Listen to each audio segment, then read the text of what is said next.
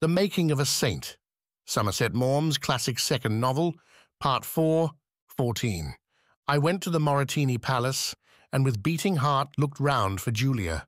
She was surrounded by her usual court and seemed more lively and excited than ever. I had never seen her more beautiful. She was dressed all in white, and her sleeves were sewn with pearls. She looked like a bride. She caught sight of me at once, but pretended not to see me, and went on talking. I approached her brother Alessandro and said to him casually, "I am told a cousin of your sister has come to Forlì. Is he here today?"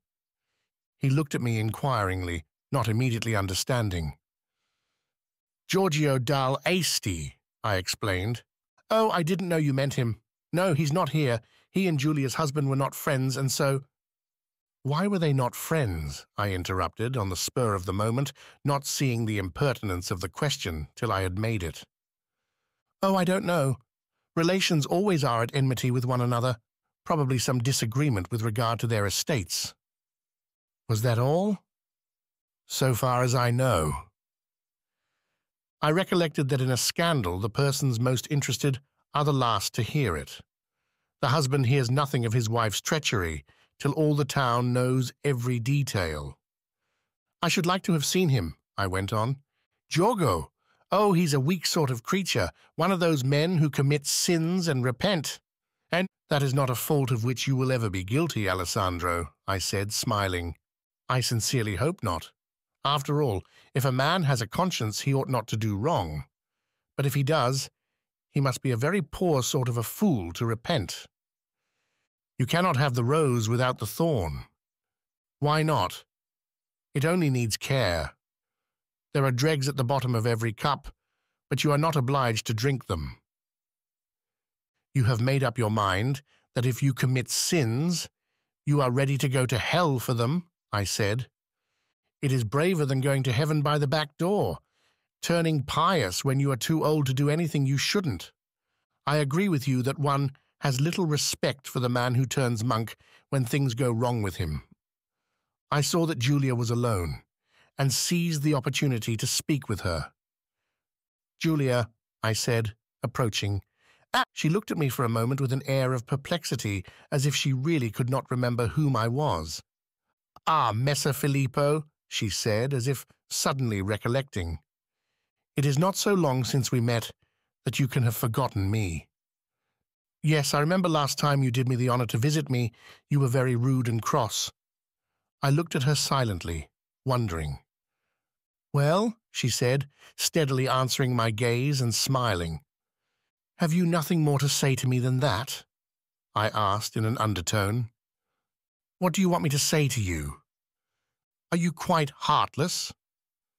She gave a sigh of boredom and looked to the other end of the room, as if for someone to come and break a tedious conversation. "How could you?" I whispered. Notwithstanding her self-control, a faint blush came over her face. I stood looking at her for a little while, and then I turned away. She was quite heartless. I left the Mauritini and walked out into the town. This last interview had helped me in so far that it made certain that my love was hopeless. I stood still and stamped on the ground, vowing I would not love her. I would put her away from my thoughts entirely. She was a contemptible, vicious woman, and I was too proud to be subject to her. I wondered I did not kill her. I made up my mind to take my courage in both hands and leave Forlì. Once away, I should find myself attracted to different matters, and probably I should not live long before finding some other woman to take Julia's place. She was not the only woman in Italy. She was not the most beautiful, nor the cleverest. Give me a month, and I could laugh at my torments. The same evening I told Matteo I meant to leave Forlì. "Why?" he asked in astonishment. "I have been here several weeks," I answered. "I don't want to outstay my welcome." "That is rubbish. You know I should be only too glad for you to stay here all your life." "That is very kind of you," I replied with a laugh, "but the establishment is not yours." "That makes no difference. Besides, Cecco has become very fond of you, and I'm sure he wishes you to stay." Of course, I know your hospitality is quite unlimited, but I'm beginning to want to get back to Città di Castello." "Why?" asked Matteo, doubtfully. "One likes to return to one's native place." "You have been away from Castello for 10 years. You cannot be in any particular hurry to get back." I was beginning to protest when Cecco came in, and Matteo interrupted me with, "Listen, Cecco, Filippo says he wants to leave us." "But he shan't," said Cecco, laughing. "I really must," I answered gravely. "You really mustn't," replied Cecco. "We can't spare you, Filippo." "There's no great hurry about your going home," he added when I had explained my reasons, "and I fancy that soon we shall want you here. A good sword and a brave heart will probably be of good use to us." "Everything is as quiet as a cemetery," I said, shrugging my shoulders. "It is quiet above, but below there are rumblings and strange movements. I feel sure this calm only presages a storm. It is impossible for Girolamo to go on as he is now.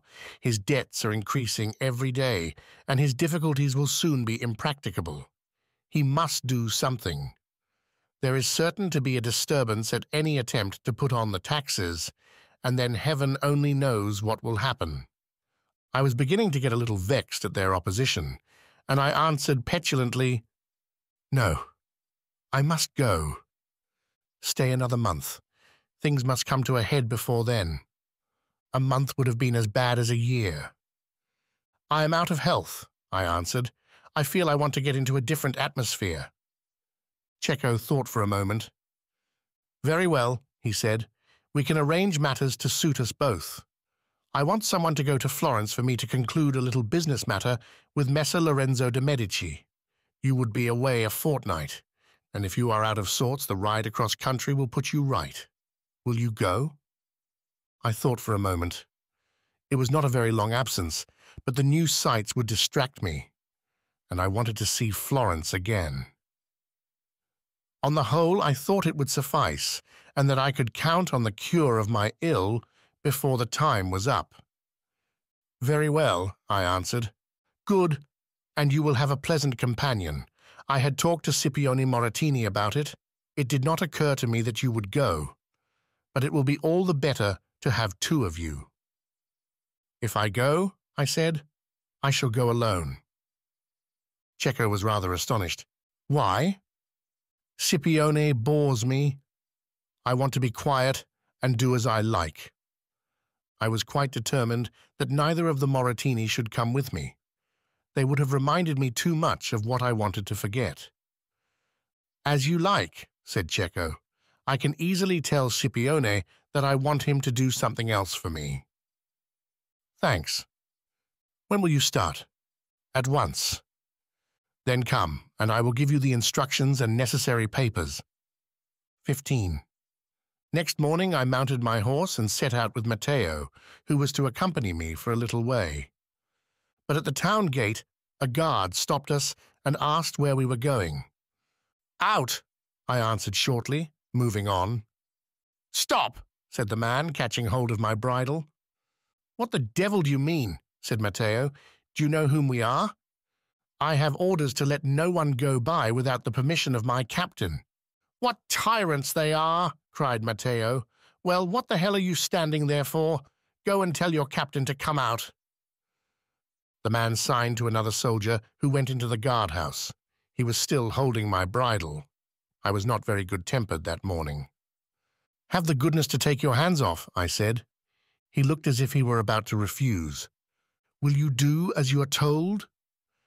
Then, as he hesitated, I brought down the butt end of my whip on his fingers, and with an oath bade him stand off. He let go at once, cursing, and looked as if he would willingly stab me if he dared. We waited impatiently, but the captain did not appear. "Why the devil doesn't this man come?" I said, and Matteo, turning to one of the soldiers, ordered, "Go and tell him to come here instantly." At that moment the captain appeared, and we understood the incident, for it was Ercole Piacentini. He had apparently seen us coming, or heard of my intended journey, and had set himself out to insult us. We were both furious. "Why the devil don't you hurry up when you're sent for?" said Matteo. He scowled but did not answer. Turning to me, he asked, "Where are you going?" Matteo and I looked at one another in amazement at the man's impudence, and I burst forth, "You insolent fellow! What do you mean by stopping me like this? I have a right to refuse passage to anyone I choose." "Take care," I said.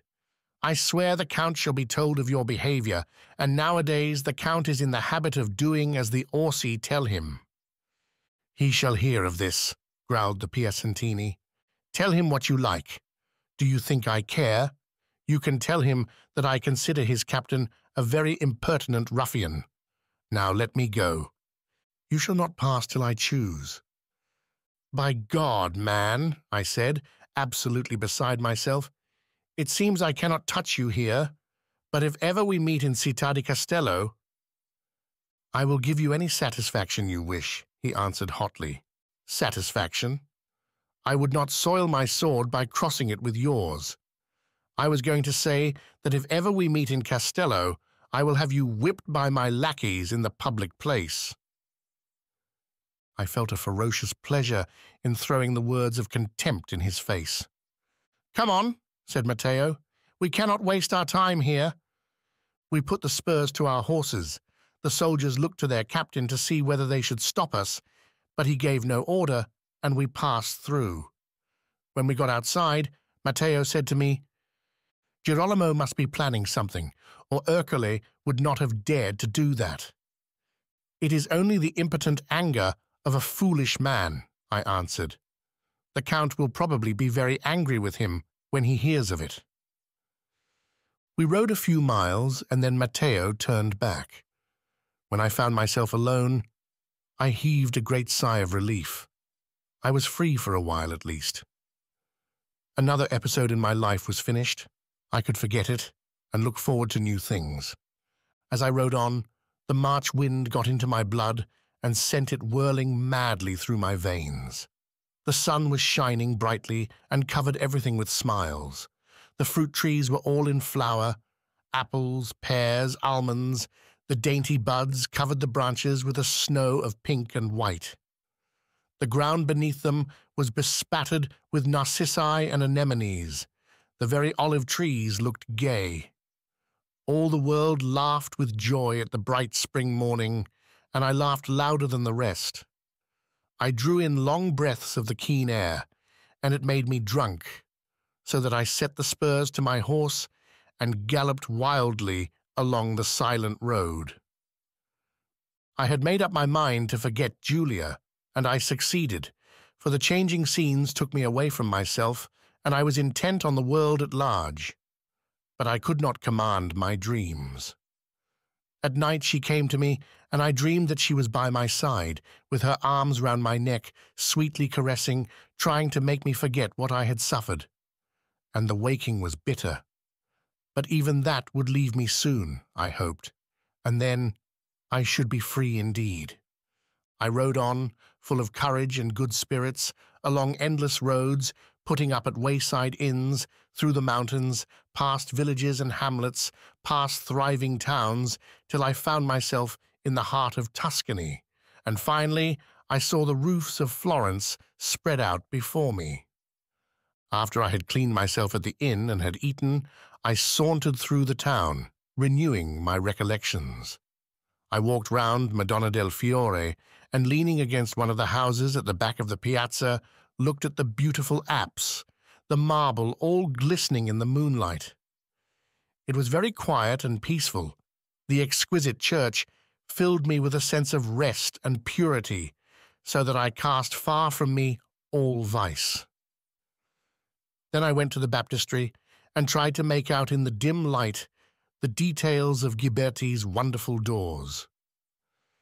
It was late, and the streets were silent as I strolled to the Piazza della Signoria, and saw before me the grim stone palace with its tower, and I came down to the Arno and looked at the glistening of the water, with the bridge covered with houses. And as I considered the beauty of it all, I thought it strange that the works of man should be so good and pure, and man himself so vile. Next day I set about my business. I had a special letter of introduction to Lorenzo and was ushered into him by a clerk. I found two people in the room. One, a young man with a long, oval face, and the bones of the face and chin very strongly marked. He had a very wonderful skin, like brown ivory, black hair that fell over his forehead and ears, and, most striking of all, large brown eyes, very soft and melancholy. I thought I had never before seen a man quite so beautiful. Seated by him, talking with animation, was an insignificant man, bent and wrinkled and mean, looking like a clerk in a cloth merchant's shop, except for the massive golden chain about his neck and the dress of dark red velvet with an embroidered collar. His features were ugly, a large, coarse nose, a heavy, sensual mouth, small eyes, but very sharp and glittering. The hair thin and short, the skin muddy, yellow, wrinkled. Lorenzo de' Medici. As I entered the room, he interrupted himself and spoke to me in a harsh, disagreeable voice. Messer Filippo Brandolini, I think. You are very welcome. I am afraid I interrupt you, I said, looking at the youth with the melancholy eyes. Oh, no, answered Lorenzo gaily. We were talking of Plato. I really ought to have been attending to very much more serious matters, but I never can resist Pico.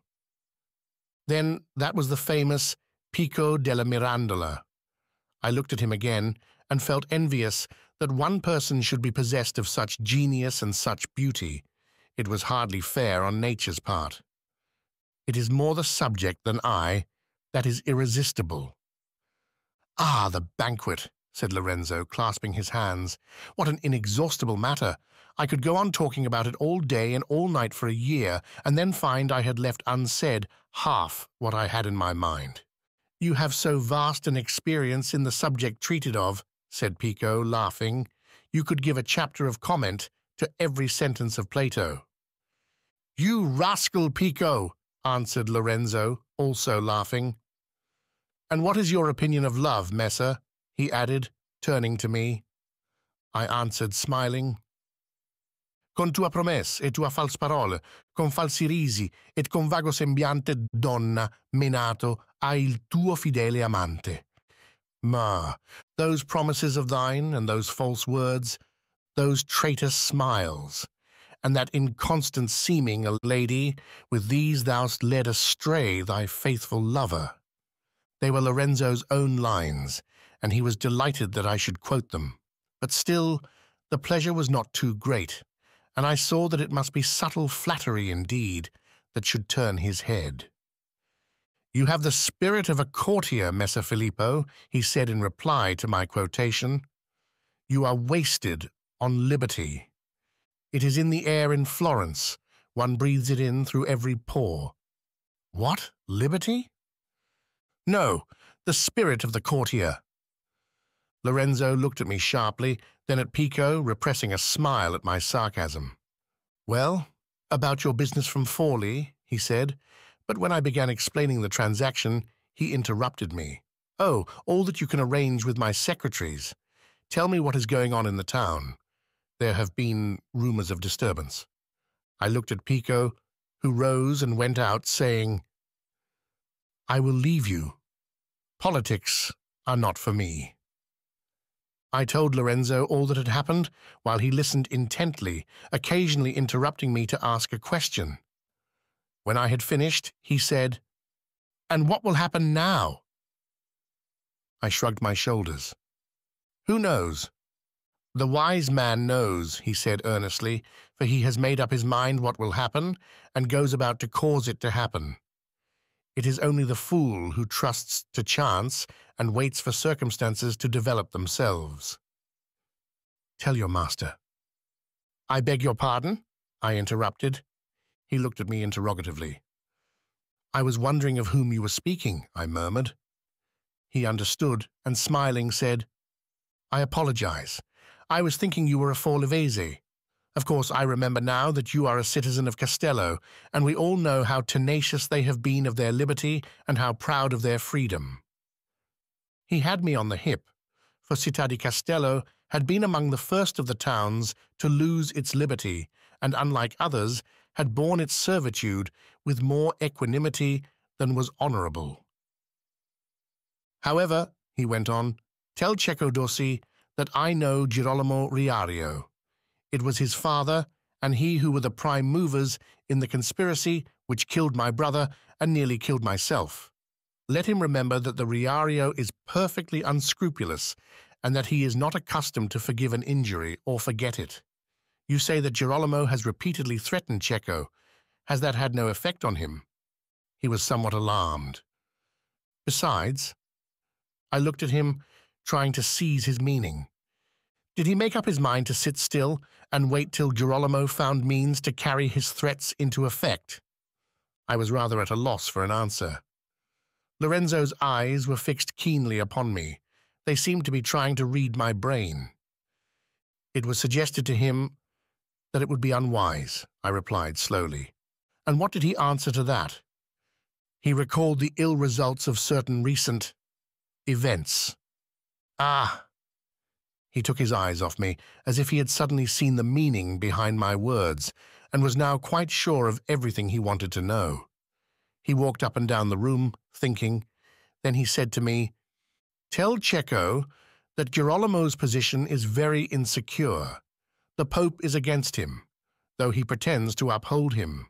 You remember that when the Zampeschi seized his castle of San Marco, Girolamo thought they had the tacit consent of the Pope and dared make no reprisal. Lodovico Sforza would doubtless come to the assistance of his half-sister, but he is occupied with the Venetians, and if the people of Forli hate the Count. Then you advise... I advise nothing, but let Cecco know that it is only the fool who proposes to himself an end when he cannot or will not attain it. But the man who deserves the name of man marches straight to the goal with clearness of mind and strength of will. He looks at things as they are and puts aside all vain appearances, and when his intelligence has shown him the means to his end, he is a fool if he refuses them, and he is a wise man if he uses them steadily and unhesitatingly. Tell that to Cecco. He threw himself into his chair with a little cry of relief. Now we can talk of other things. Pico. A servant came in to say that Pico had gone away. The villain, cried Lorenzo. But I dare say you will want to go away too, Messer Brandolini. But you must come tomorrow. We are going to act the Menechini of Plautus. And besides the wit of the Latin, you will see all the youth and beauty of Florence. As I took my leave, he added, I need not warn you to be discreet. 16. A few days later, I found myself in sight of Forli. As I rode along, I meditated, and presently the thought came to me that after all, there was perhaps a certain equality in the portioning out of good and evil in this world. When fate gave one happiness, she followed it with unhappiness, but the two lasted about an equal time, so that the balance was not unevenly preserved. In my love for Julia, I had gone through a few days of intense happiness. The first kiss had caused me such ecstasy that I was wrapped up to heaven. I felt myself a god, and this was followed by a sort of passive happiness when I lived, but to enjoy my love and cared for nothing in the world besides. Then came the catastrophe, and I passed through the most awful misery that man had ever felt. Even now, as I thought of it, the sweat gathered on my forehead.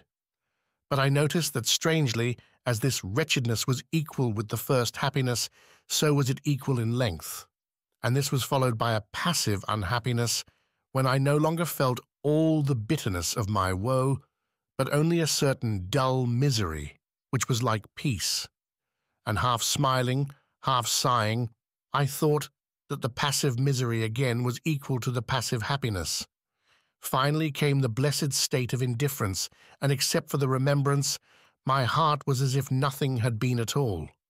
So it seemed to me that one ought not to complain, for if the world had no right to give one continual misery, one had no cause to expect unmingled happiness, and the conjunction of the two, in all things equal, seemed normal and reasonable.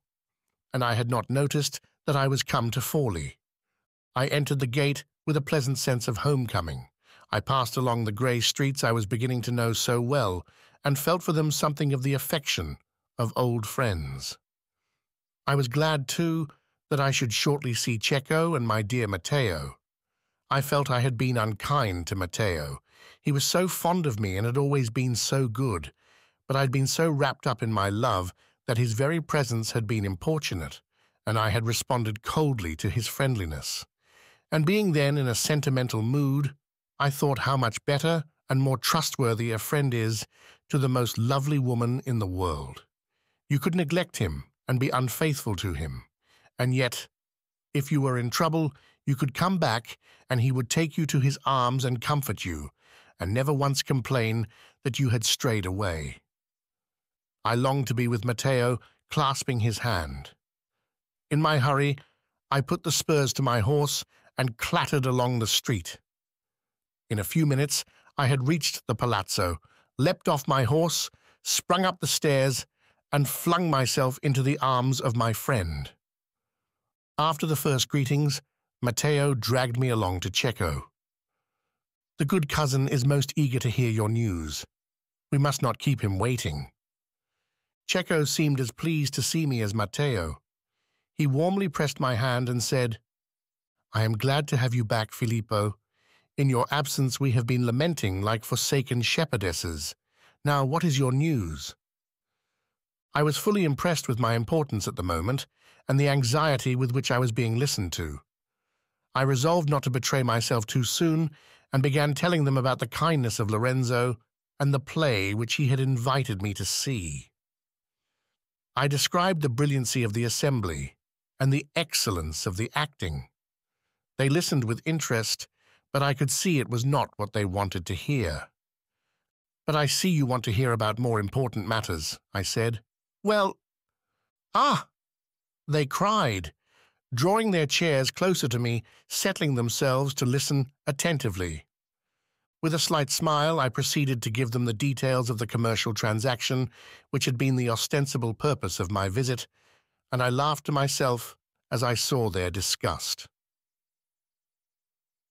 Cecco could not restrain his impatience, but did not like to interrupt me. Matteo, however, saw that I was mocking and broke in. "Confound you, Filippo! Why do you torment us when you know we are on pins and needles?" Cecco looked up and saw me laughing, and implored, "Put us out of torture, for heaven's sake." "Very well," I answered. "Lorenzo asked me about the state of Forlì, and I told him. Then, after thinking a while, he said, 'Tell this to Cecco.' And I repeated word for word what Lorenzo had said to me, and as far as I could, I reproduced his accent and gesture. When I had finished, they both sat still and silent. At last, Matteo, glancing to his cousin, said, "It seems sufficiently clear."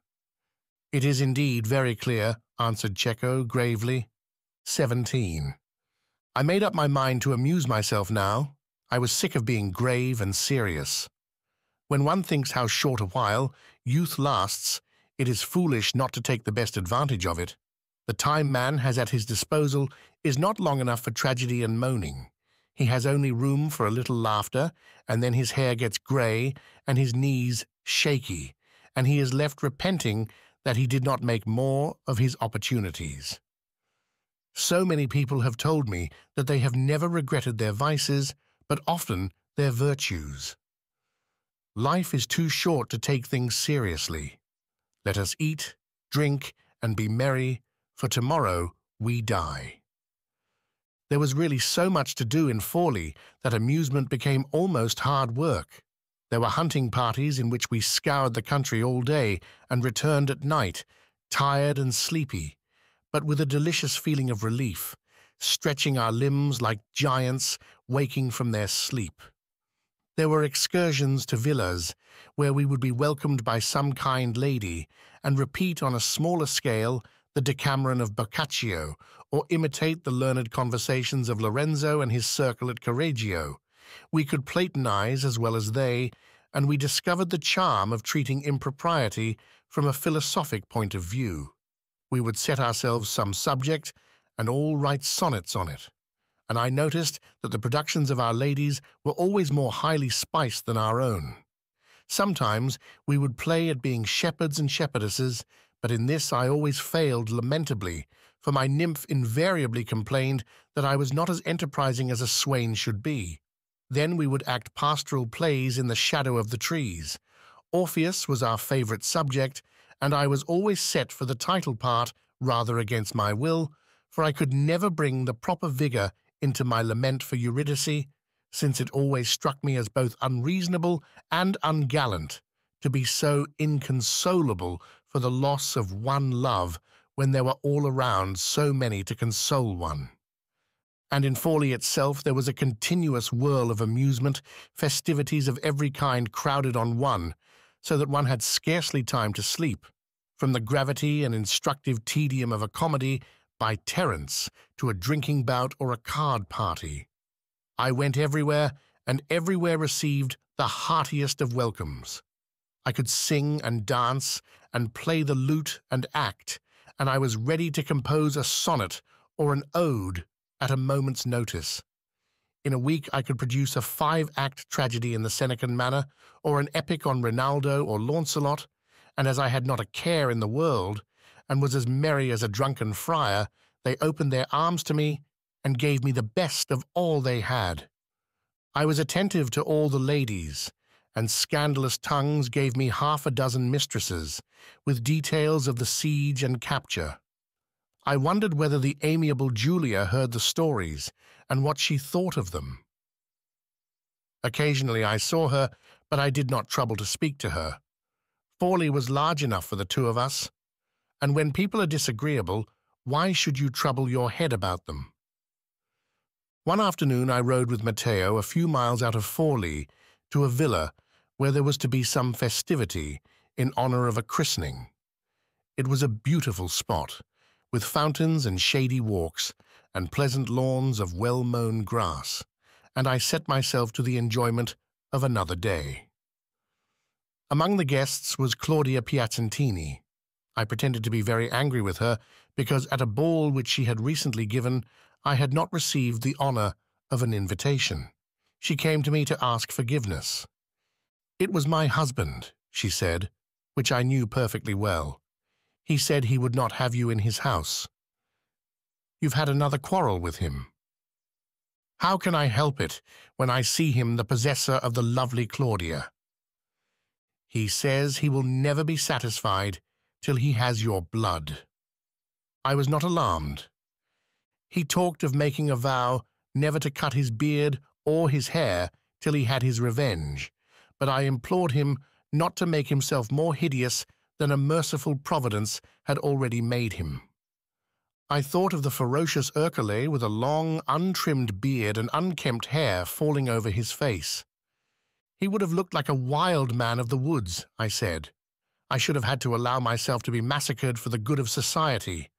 I should have been one more of the martyrs of humanity, St. Philip Brandolini." I offered her my arm, suggesting a saunter through the gardens. We wandered along cool paths, bordered with myrtle and laurel and cypress trees.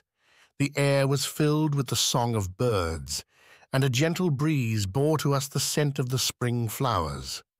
By and by we came to a little lawn shut in by tall shrubs. In the middle a fountain was playing, and under the shadow of a chestnut tree was a marble seat supported by griffins. In one corner stood a statue of Venus framed in green bushes. We had left the throng of guests far behind, and the place was very still. The birds, as if oppressed with its beauty, had ceased to sing, and only the fountain broke the silence. The unceasing fall of water was like a lullaby in its monotony, and the air was scented with lilac. We sat down. The quiet was delightful. Peace and beauty filled one, and I felt a great sense of happiness pass into me, like some subtle liquid permeating every corner of my soul. The smell of the lilac was beginning to intoxicate me, and from my happiness issued a sentiment of love towards all nature. I felt as though I could stretch out my arms and embrace its impalpable spirit.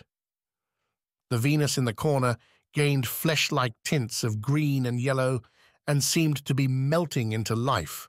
The lilac came across to me in great waves, oppressive, overpowering. I looked at Claudia. I thought she was affected as myself.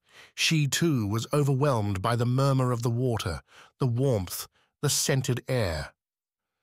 And I was struck again with the wonderful voluptuousness of her beauty, her mouth sensual and moist, the lips deep red and heavy. Her neck was wonderfully massive, so white that the veins showed clear and blue. Her clinging dress revealed the fullness of her form, its undulating curves. She seemed some goddess of sensuality. As I looked at her, I was filled with a sudden blind desire to possess her. I stretched out my arms, and she, with a cry of passion, like an animal, surrendered herself to my embrace. I drew her to me and kissed her beautiful mouth sensual and moist, her lips deep red and heavy. We sat side by side looking at the fountain, breathing in the scented air. "When can I see you?" I whispered. "Tomorrow, after midnight. Come into the little street behind my house, and a door will be opened to you. Claudia, goodbye. You must not come back with me now. We have been away so long, people would notice us. Wait here a while after me, and then there will be no fear. Goodbye." She left me, and I stretched myself on the marble seat, looking at the little rings which the drops made as they fell on the water. My love for Julia was indeed finished now, dead, buried, and a stone Venus erected over it as only sign of its existence. I tried to think of a suitable inscription. Time could kill the most obstinate love, and a beautiful woman, with the breezes of spring to help her, could carry away even the remembrance. I felt that my life was now complete. I had all pleasures imaginable at my beck and call, good wines to drink, good foods to eat, nice clothes, games, sports and pastimes, and last of all, the greatest gift the gods can make, a beautiful woman to my youth and strength.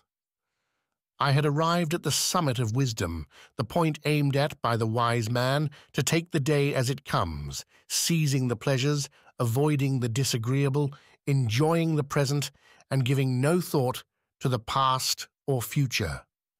That, I said to myself, is the highest wisdom, never to think, for the way of happiness is to live in one's senses as the beasts, and like the ox, chewing the cud, use the mind only to consider one's superiority to the rest of mankind.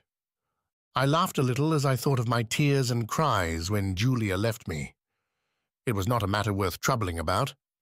All I should have said to myself was that I was a fool not to abandon her before she abandoned me. Poor Julia! I quite frightened her in the vehemence of my rage. The following evening, I would not let Matteo go to bed. "You must keep me company," I said. "I am going out at 1. "Very well," he said, "if you will tell me where you're going."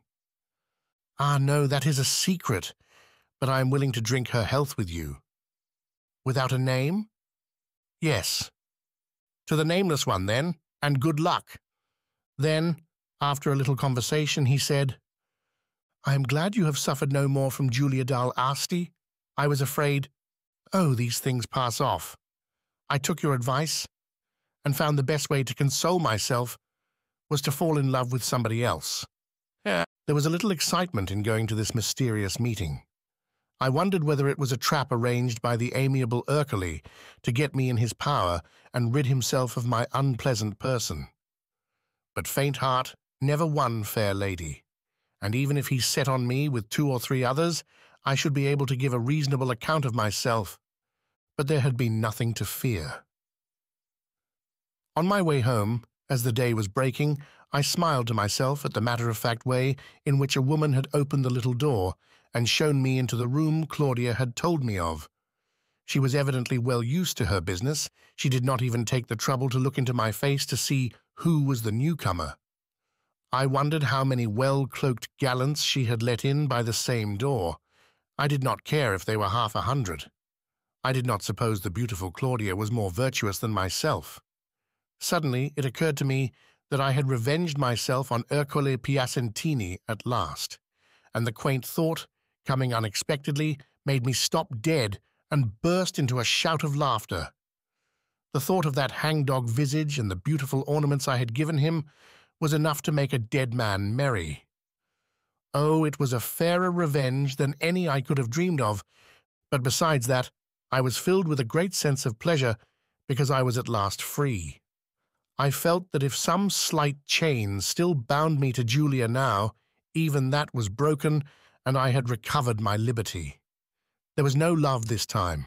There was a great desire for the magnificent sensual creature with the lips deep red and heavy, but it left my mind free. I was now again a complete man, and this time I had no nemesis to fear. 18. And so my life went on for a little while, filled with pleasure and amusement. I was contented with my lot and had no wish for change. The time went by, and we reached the first week in April. Girolamo had organized a great ball to celebrate the completion of his palace. He had started living in it as soon as there were walls and roof, but he had spent years on the decorations, taking into his service the best artists he could find in Italy. And now, at last, everything was finished. The Orsi had been invited with peculiar cordiality, and on the night we betook ourselves to the palace. We walked up the stately staircase, a masterpiece of architecture, and found ourselves in the enormous hall which Girolamo had designed especially for gorgeous functions. It was ablaze with light. At the further end, on a low stage, led up to by 3 broad steps, under a dais on high-backed golden chairs, sat Girolamo and Caterina Sforza. Behind them, in a semicircle, and on the steps at each side, were the ladies of Caterina's suite, and a number of gentlemen. At the back, standing like statues, a row of men-at-arms. "It is almost regal," said Cecco, pursing up his lips. "It is not so poor a thing to be the Lord of Forli," answered Matteo. "Fuel to the fire." We approached, and Girolamo, as he saw us, rose and came down the steps. "Hail, my Cecco," he said, taking both his hands. "Till you had come, the assembly was not complete." Matteo and I went to the Countess. She had surpassed herself this night. Her dress was of cloth of silver, shimmering and sparkling. In her hair were diamonds shining like fireflies in the night. Her arms, her neck, her fingers glittered with costly gems. I had never seen her look so beautiful, nor so magnificent. Let them say what they liked, Cecco and Matteo and the rest of them, but she was born to be a queen. How strange that this offspring of the rough condottiere and the lewd woman should have a majesty such as one imagines of a mighty empress descended from countless kings. She took the trouble to be particularly gracious to us. Me, she complimented on some verses she had seen, and was very flattering in reference to a pastoral play which I had arranged. She could not congratulate my good Matteo on any intellectual achievements, but the fame of his amours gave her a subject on which she could playfully reproach him. She demanded details, and I left her listening intently to some history which Matteo was whispering in her ear, and I knew he was not particular in what he said. I felt in peculiarly high spirits, and I looked about for someone on whom to vent my good humor. I caught sight of Julia. I had seen her once or twice since my return to Forli, but had never spoken to her. Now I felt sure of myself. I knew I did not care 2 straws for her, but I thought it would please me to have a little revenge. I looked at her a moment. I made up my mind. I went to her and bowed most ceremoniously. "Donna Julia, behold the moth." I had used the simile before, but not to her, so it did not matter. She looked at me undecidedly, not quite knowing how to take me. "May I offer you my arm?" I said, as blandly as I could. She smiled a little awkwardly and took it. "How beautiful the Countess is tonight," I said. "Everyone will fall in love with her." I knew she hated Katerina, a sentiment which the great lady returned with vigor. "I would not dare say it to another, but I know you are never jealous. She is indeed like the moon among the stars." "The idea does not seem too new," she said coldly. "It is all the more comprehensible. I am thinking of writing a sonnet on the theme." I imagined it had been done before, but the ladies of Forley will doubtless be grateful to you. She was getting cross, and I knew by experience that when she was cross, she always wanted to cry. "I am afraid you are angry with me," I said. "No, it is you who are angry with me," she answered rather tearfully. "I? Why should you think that? You have not forgiven me for—" I wondered whether the conscientious Giorgio had had another attack of morality and ridden off into the country. "My dear lady," I said, with a little laugh, "I assure you that I have forgiven you entirely. After all, it was not such a very serious matter." "No?" She looked at me with a little surprise. I shrugged my shoulders. "You were quite right in what you did. Those things have to finish some time or other, and it really does not so much matter when." "I was afraid I had hurt you," she said in a low voice. The scene came to my mind, the dimly lit room, the delicate form lying on the couch, cold and indifferent, while I was given over to an agony of despair. I remembered the glitter of the jeweled ring against the white hand. I would have no mercy.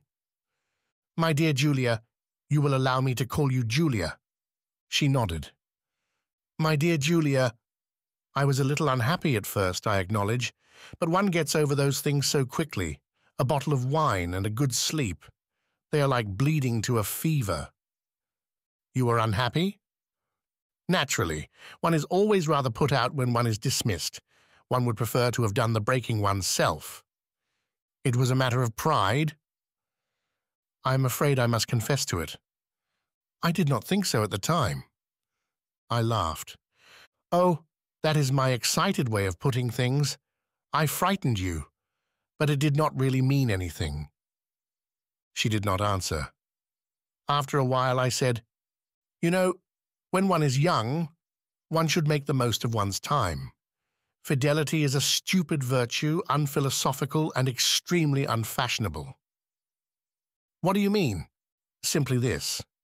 You did not particularly love me, and I did not particularly love you." "Oh." "We had a passing fancy for one another, and that satisfied, there was nothing more to keep us together.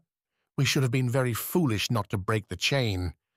If you had not done so, I should have. With your woman's intuition, you saw that and forestalled me." Again she did not answer. "Of course, if you had been in love with me, or I with you, it would have been different. But as it was—" "I see my cousin Violante in the corner there. Will you lead me to her?" I did as she asked, and as she was bowing me my dismissal, I said, "We have had a very pleasant talk, and we are quite good friends, are we not?" "Quite," she said. I drew a long breath as I left her. I hoped I had hurt. I hoped I had humiliated her. I wished I could have thought of things to say that would have cut her to the heart. I was quite indifferent to her, but when I remembered, I hated her. I knew everyone in Forley by now, and as I turned away from Julia, I had no lack of friends with whom to talk. The rooms became more crowded every moment. The assembly was the most brilliant that Forley had ever seen, and as the evening wore on, the people became more animated. A babel of talk drowned the music, and the chief topic of conversation was the wonderful beauty of Katerina. She was bubbling over with high spirits. No one knew what had happened to make her so joyful, for of late she had suffered a little from the unpopularity of her husband, and a sullen look of anger had replaced the old smiles and graces. But tonight she was herself again. Men were standing round talking to her, and one heard a shout of laughter from them as every now and then she made some witty repartee, and her conversation gained another charm from a sort of soldierly bluntness which people remembered in Francesco Sforza and which she had inherited. People also spoke of the cordiality of Girolamo towards our Cecco. He walked up and down the room with him, arm in arm, talking affectionately. It reminded the onlookers of the time when they had been as brothers together. Caterina occasionally gave them a glance and a little smile of approval. She was evidently well pleased with the reconciliation. I was making my way through the crowd, watching the various people, giving a word here and there or a nod, and I thought that life was really a very amusing thing. I felt mightily pleased with myself, and I wondered where my good friend Claudia was. I must go and pay her my respects. Filippo!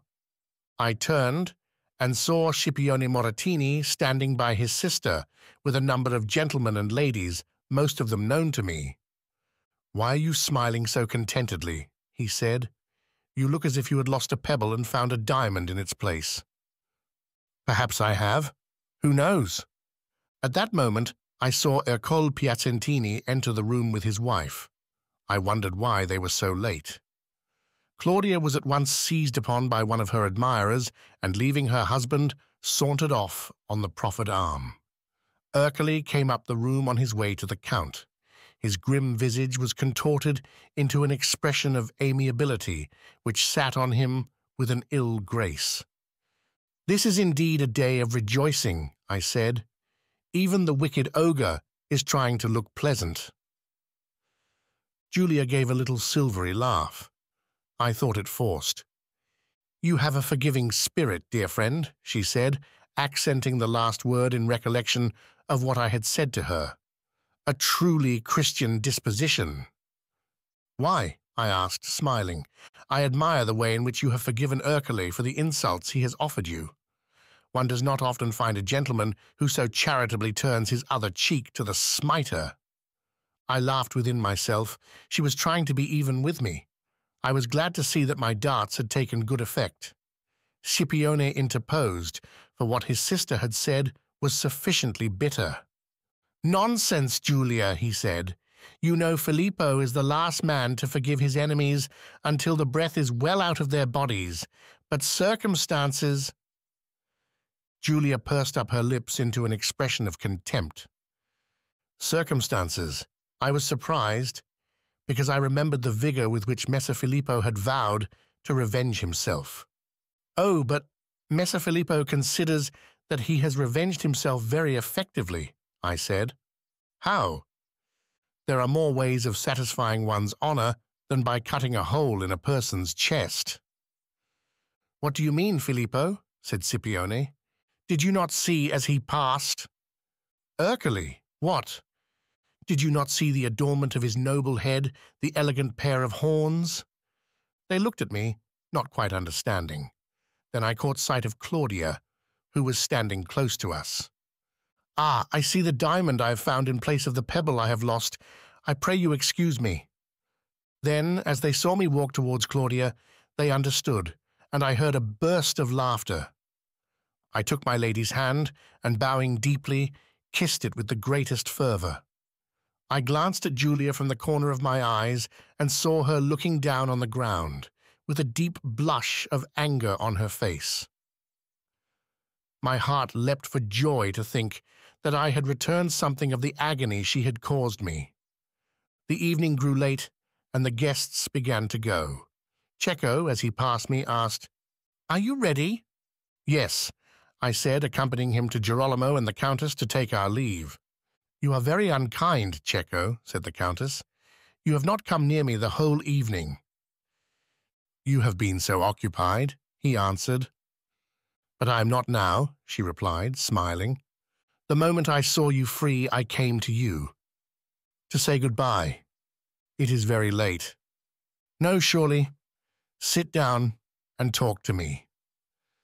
Cecco did as he was bid, and I, seeing he meant to stay longer, sauntered off again in search of friends. The conversation between Checo and the Countess was rather hindered by the continual leave-takings as the people began to go away rapidly, in groups. I sat myself down in a window with Matteo, and we began comparing notes of our evening. He told me of a new love to whom he had discovered his passion for the first time. "Fair wind, foul wind?" I asked, laughing.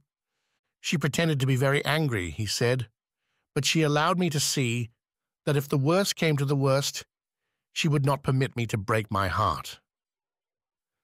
I looked out into the room and found that everyone had gone, except Ercole Piacentini, who was talking to the Count in undertones.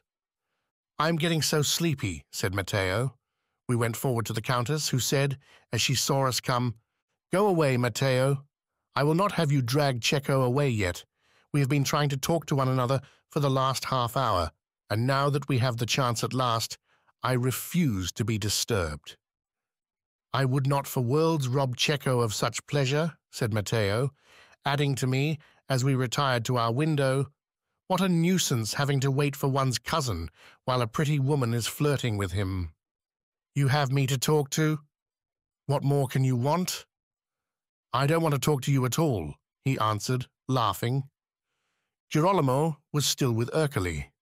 His mobile eyes were moving over the room, hardly ever resting on Ercole's face, but sometimes on us, more often on Checo. I wondered whether he was jealous. At last Checo got up and said good night. Then Girolamo came forward. "You are not going yet," he said. "I want to speak with you on the subject of those taxes." It was the first time he had mentioned them. "It is getting so late," said Checo, "and these good gentlemen are tired. They can go home, really. It is very urgent." Checo hesitated and looked at us. "We will wait for you," said Matteo. Girolamo's eyes moved about here and there, never resting a moment, from Checo to me, from me to Matteo, and on to his wife, and then on again, with extraordinary rapidity. It was quite terrifying. "One would think you were afraid of leaving Checo in our hands," said the Countess, smiling. "No," returned Matteo, "but I look forward to having some of your attention now that Checo is otherwise occupied. Will you let me languish?" She laughed, and a rapid glance passed between her and the Count.